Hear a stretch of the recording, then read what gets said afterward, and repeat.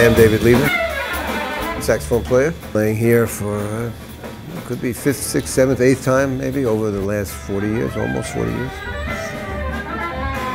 Once you get bitten by jazz, it's a lifetime thing. You know, you can be older or younger, it doesn't matter. You're there forever because the history is so rich, the history is still alive.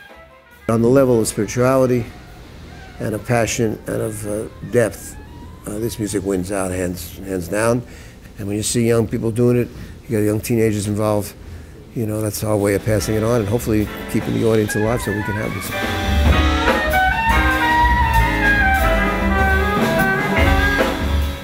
The thing about Kuumbwa is, first of all, it's situated beautifully, it's a great vibe, you know, it's charm beyond belief. A wide-ranging program, musicians who need to be heard, musicians who are known, in a beautiful setting. I mean, this is a perfect size.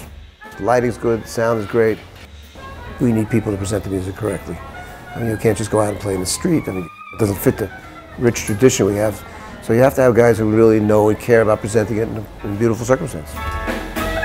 And in this case, a non-profit that does good on the outside for young people, it's perfect. You know, that's the package.